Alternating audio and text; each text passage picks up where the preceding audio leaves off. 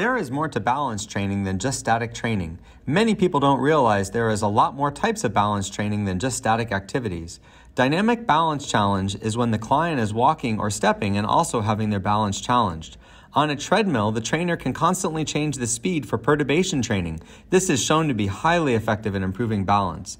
On level ground, the client can perform a turn and walk backwards to allow dynamic perturbation challenge. These are just a few types of balance training beyond static that are highly effective. Please follow for more videos like this. If you like this video, hit the like button and subscribe to see more videos like this. If you want to access my full training course, click the link below in the description.